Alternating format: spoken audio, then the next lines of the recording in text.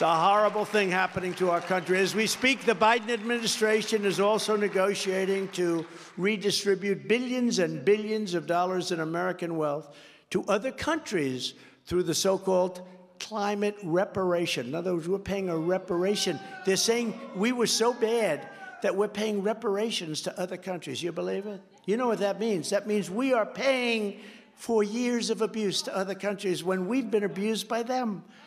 When I'm back in office, all climate reparation payments will be canceled immediately. We're not paying reparations to other countries who have abused us on trade, who have abused us on NATO, and we'll work to claw back any transfers made by Crooked Joe and his globalists in the next 12 months. He's literally giving billions of dollars to other countries that have abused us. They abuse us on trade. They abuse us on NATO and the military. They abuse us in every way because they have no respect for our country anymore. And then we're supposed to pay them reparations. At the same time, I'll end Joe Biden's war on American energy, and we will drill, baby, drill. We're going to drill.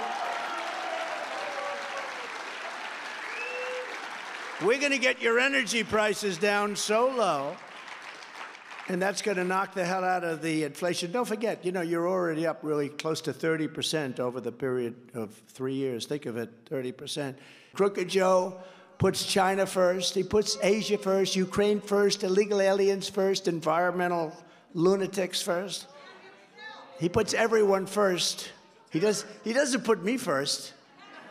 He indicts his political opponent because he's doing so badly. We're beating him by 11, 12, 14 points. I saw a poll, 17 points. The Biden administration is running on the fumes of the great success of the Trump administration. Without us, this thing would have crashed to levels never seen before.